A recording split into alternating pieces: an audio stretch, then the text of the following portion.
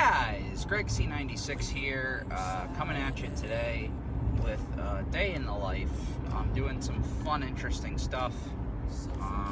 Right now, it's not so fun and interesting right now. I'm bringing my car to get its oil changed because I got my last free one from the dealer. So I'm bringing my car in to get the oil changed, tires rotated, that sort of thing. And then this afternoon, I'm planning on going to the outdoor expo at Box Pro, because I like going on the Friday days because that's when people actually have like their most stuff because they haven't sold out and all that stuff, and it's usually not as busy on Friday afternoons at these type of shows. But when I get home, I have to edit a video first while I'm getting ready to go to the show because I have to put out a video today and I haven't edited one yet. That's a common theme for me, but yeah, so come along. I'm making some more studio lights. These ones for the garage workshop. So guys, as you, I actually don't remember if I ended up posting the video I did about these the first time around. But basically you use a frosted glass can. And these are a little bit bigger than the last ones I used, but the Utilitech LED work lights. I think these ones are like 15 or 1300 lumens.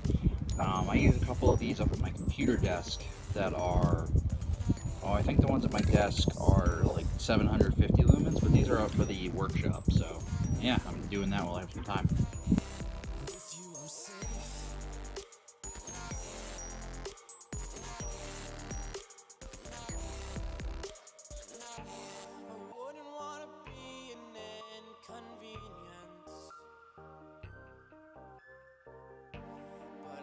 Just feel like a simple annoyance.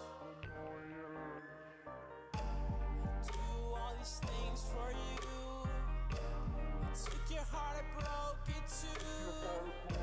You threw me away, but I forgive you. Can I say I'm safe with you? Alright, well, it's now the next day.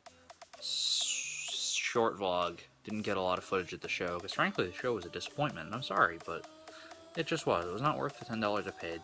Sorry my hands are super shaky. It's just the way it is, and this footage is super not stable. I'm going to try to stabilize it in post, but that's it. That is it for the day in the life, and I'll see you guys later. Peace. That is all.